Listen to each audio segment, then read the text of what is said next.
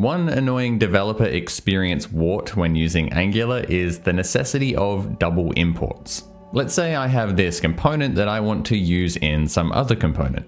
In most other frameworks, you would likely import the component into the file and then reference it in the template. In Angular, we don't just reference the class name in the template, we reference the selector defined in the metadata for that component.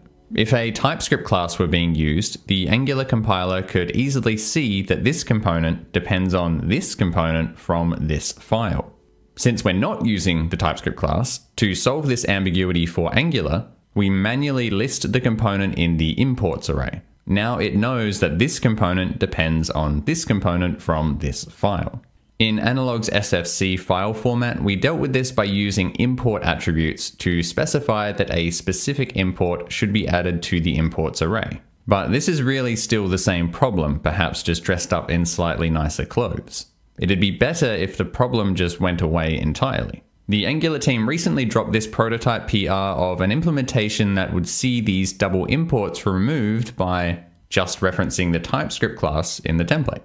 It's not as straightforward as it might sound though, as this new approach needs to support all of the features Angular currently has, and how exactly that will be accomplished will likely be debated over the coming months. But we can get an idea of the starting point by looking at the example provided in the PR. That might look like a bit much since it's jamming everything into one example, so let's break it down a bit. At the most basic level, we could just add a component in the template like this. Attributes and inputs would work just as you'd expect. And then we get into the first sort of special syntax when we look at how we would apply a directive to a component. This would apply the SUMDirective directive to the counter component.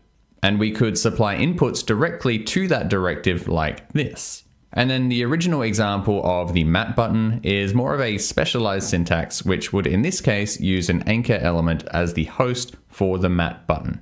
Again, this is all very early and we will likely see an RFC at some point for community feedback, but how do you feel about it? Feel free to drop your thoughts in the comments, and if you feel so inclined, a like or subscribe before you go would be greatly appreciated.